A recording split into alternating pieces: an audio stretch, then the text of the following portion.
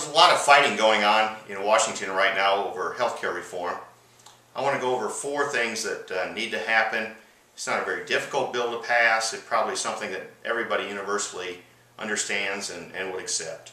The first thing is we can't have pre-existing conditions excluded under policies for people who carry continuous insurance or almost continuous insurance.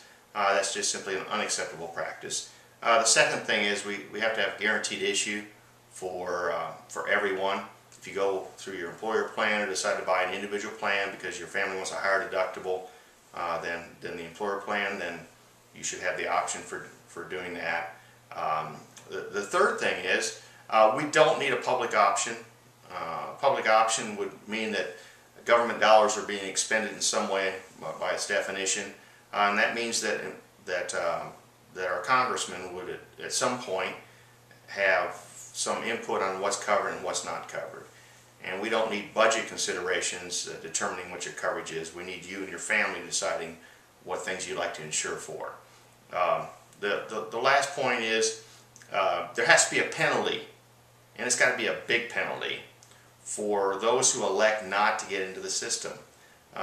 If you don't get in the system, I'm suggesting that you don't have access to care unless you want to pay private dollars for that care. It's a mean solution, but unless there's a really mean solution, people aren't going to respond by getting into the program. They'll just wait until they have an accident and then decide to go buy the insurance at that point. So I'm suggesting that if you haven't had insurance for the 2 months prior to your application for a policy, that you're not covered for pre-existing conditions, meaning something that you've been treated for or it's been in your life for the previous 2 years, until you've had that new policy or been within the system for a 12-month period.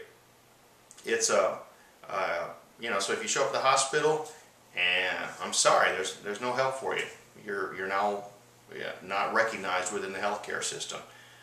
It's a tough world, but that would require people to get into the system.